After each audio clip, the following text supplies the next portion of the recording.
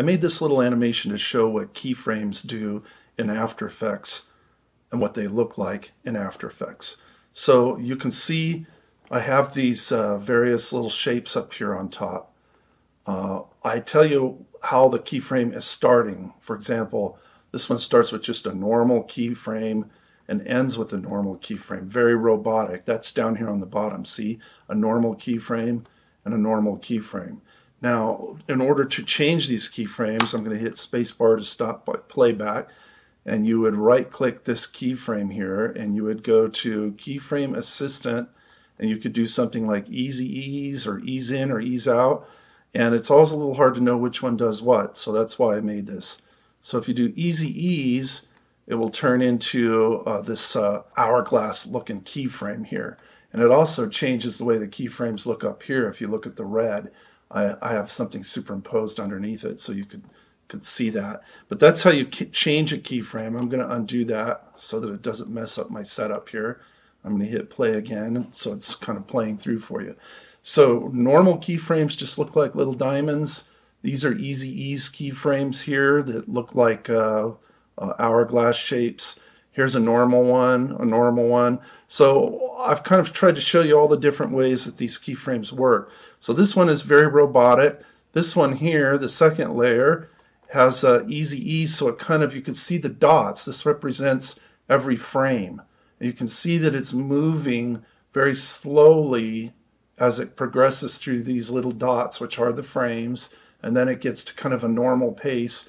And then as it eases to a close, there's more and more dots as it sort of chills. So I call it chilling. It sort of chills to start, and watch this chill. Kind of chills to end. Here's one more time.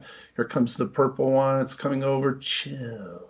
All right. So that's the point of easing, is to make it so your keyframes don't move so robotically. Here's normal keyframe here. It starts without anything fancy, just an even pace movement, but then it eases into this position. See all these little dots? Meaning that it's going to slow down as it gets there. Slow. See that? It slows down. Here's a normal keyframe, and then easing out. Boom, nothing. So that kind of shows me, sometimes I get confused as to which ones ease in and ease out. So this kind of helps me see that easing out is not really doing anything at the end keyframe here as it moves across the stage. Here's Easy Ease In, doesn't do anything either at the beginning. And a normal keyframe, of course, doesn't do anything either at the end. So that's just the same as normals up here. So if you start them, you know, it depends on which one you use. Now this one, Easy Ease Out, is great because there's a whole bunch of dots here, meaning that it's going to start slow. And this one I actually put on a toggle on and off keyframe so it stops moving. And then it goes back to normal. Okay, so if you look down here, here is the easing out. It looks kind of like that kind of helps you see that it's sort of pointing and getting bigger as it goes to the right, meaning it's starting slow and getting faster as it goes to the right. That might be the easiest way to remember. So it starts with a little tiny point with tons and tons of little dots, and it gets wider, meaning the dots are spreading out as this keyframe widens out here. And then I also right-clicked here and did Keyframe Assistant, and I did toggle hold keyframe, which created a toggling keyframe on there. Let's see if I did it. I just changed it, so let's see if it still does it. Yeah, it's still doing it. So that's called toggle hold keyframe. And if you add in another one over here, another toggle hold keyframe, then it releases it. So you can set it up so that it stops. See this green one here? It's stopping, and it's holding and holding, and all of a sudden once it hits this other toggle keyframe, it releases, and it's able to move the rest of the way across the stage. So that's a very interesting set of keyframes that I've used occasionally just to pause something for a little bit. It does not change how long it takes to move across the screen because it's going to arrive at around 4 seconds anyway, but it does pause it for a little while.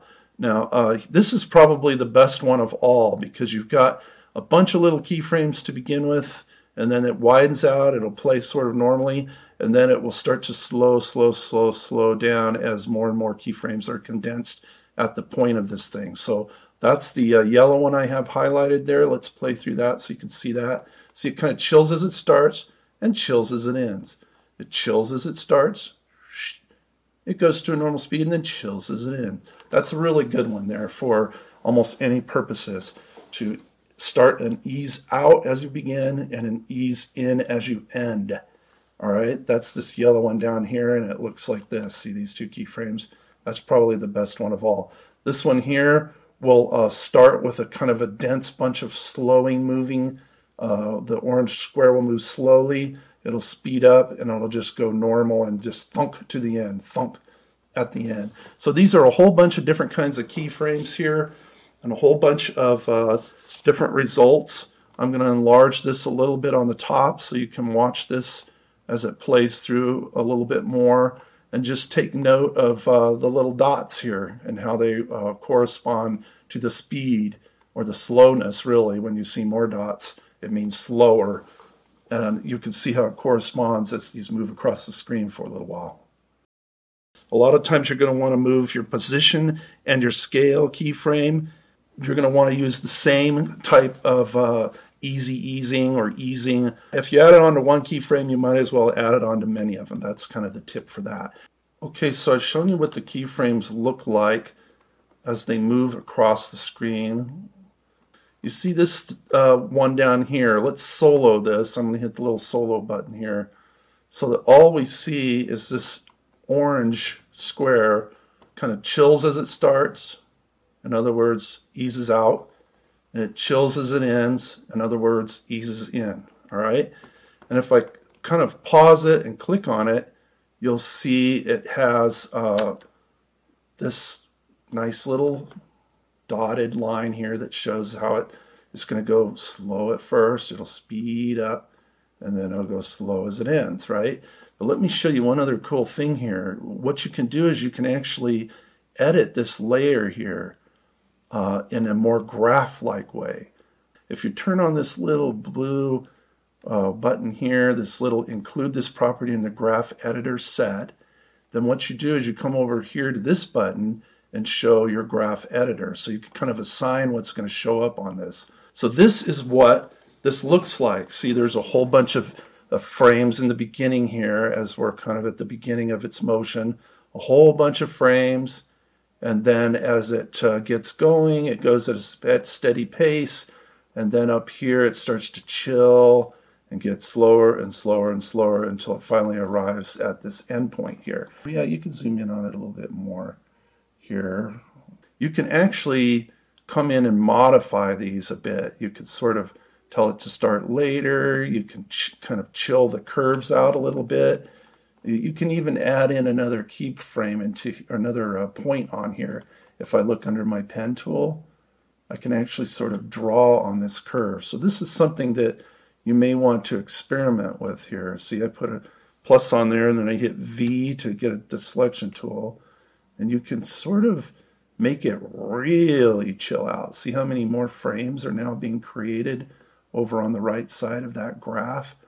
So this is going to go slow, then super fast, not super fast, but fast. And then it's going to really take a long time to slow down because I've even further chilled out this curve here. So let's see how this plays. I'm going to hit play. So it's going fast and then really takes a long time to arrive at its final destination. Fast, slow. Fast, slow. Okay, so that kind of is a very fascinating way of coming in and editing the actual curve and changing how these things move across the stage. Let's do a super exaggerated slowness here. It's going to take a real long time to arrive at the end there. Play, move fast, slow, fast, slow. And you know, I can change this back by right-clicking here and just making this into a keyframe assistant. And if you want to get rid of easy ease, ease in, ease out, you want to get rid of all that, it's sort of like, well, how do I turn that off? Well, the way to turn it off is to go to keyframe interpolation. This gets you a little bit deeper into it. So you hit keyframe interpolation. It says whatever you have currently set as the way it's going to be. Well, I can change this and say linear and linear, and then hit OK. And look, it's going to make it just like really sharp now. So now it's back to a normal boring keyframe. If I turn off the graph, you're going to see that it's been changed into a normal, boring keyframe. See this graph editor button? I'll turn that off. Normal, boring keyframe right there. Let me turn that back on for a second and hit play, and it should go. We're going to start out instantly, fly across the screen, and take a long time to chill into where it stops. Starts out fast, long time to chill out to where it stops. One last thing that's kind of fun to play with, you can actually draw on these paths and change them. So let me show you how to do that. I'm going to hit pause here. I'm going to select this first shape here. I'm going to turn off my little guide that I created here so that you can see the actual path that I'm working on. See how I have a bunch of shy layers here? What that is the shy guy. Basically, you turn it on. If you don't want to see something, you hit this little button here, and it makes it shy, and so it kind of disappears. I'll do it on this one down here. See how it kind of disappeared? So now all those guys are shy. But back to this one here, I can actually get up here with my pen tool or whatever, and I can actually click here and add a point, and I can actually start to kind of pull it and move it around, add another point here, and I can pull that and move that around. You can do all sorts of interesting things with the motion of this based on actually drawing on these objects and pulling these points around on your stage. It's a pretty fantastic thing you can do. So let's solo that and then see what the motion looks like here. I'm going to hit play. So see how it's moving and doing some crazy stuff now?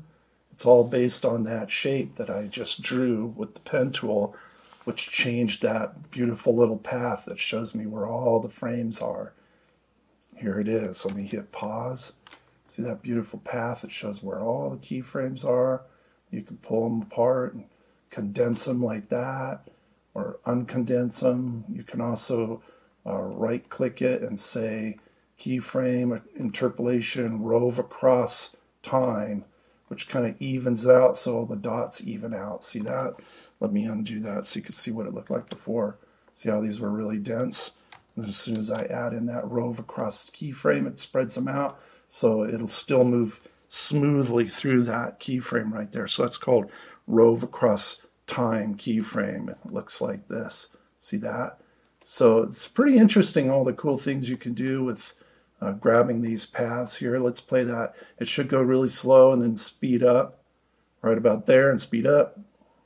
All right, so you get a lot of really great things. That creates more keyframes down here that you can play with. You can kind of see what those keyframes look like that I drew on there. One last thing I thought I should show you is what it looks like when you turn on motion blur here. Motion blur creates a little blur on the object so it doesn't look so darn perfect. Take a look at how they look right now. They're very perfect and clean. And in reality, a lot of times when you're working in After Effects, you're purposely trying to make things look blurry. Kind of make a nice little effect here. It'll make it look like reality, essentially. So that's this button here, this motion blur, see? So I am going to do Control-A to select all of them and turn that on. And it is working on rendering it. You can kind of see when they're moving fast, they're a little bit blurry. See this one? He's moving a little faster, so he's actually a little blurrier. Same with this one. When they're not moving fast, and they actually have a lot of dots like down here, they're usually very sharp looking. See? See how that one's kind of sharp? Now as it goes a little faster, it's going to get a little blurrier. This one up here, I should probably just make one that's just super fast for you so you can kind of see the effect of the blur. In fact, I think I'll do that as soon as this renders. So there are now some blurs on these little squares. When they really get moving, the blur really shows up. Well, all of them are selected, so let me deselect them first. And then I'll solo that layer. There we go. So this is what it looks like with a little bit of blur on it right now. Let me hit play here so it will render it out. See how it's kind of got a decent amount of blur in it?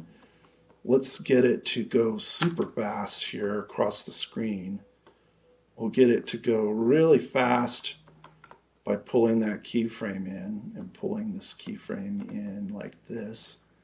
I'll just pull it over like that. So it's going to be going really fast here, and then it's going to start slowing down here. So let's see what that will do here. This will be like really slow here, and this will be super fast between here and here will be super fast because there's very few dots. Okay, let's make sure motion blur is still on. It is on right here. See, motion blur. So now let's hit the play button and see what happens. See, blurry? Not very blurry. Blurry? Not very blurry.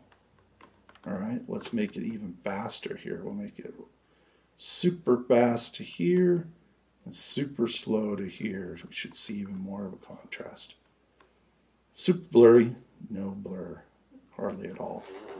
So that's a really interesting thing you can do, super blur, no blur at all. You can even go in and change those settings if you want to make it even more blurry. Those are a bunch of fun tips, ways to move things across screen and make them look more realistic and a little less robotic. That's why you want to mess with these keyframes and try all these variations out and get used to them down here.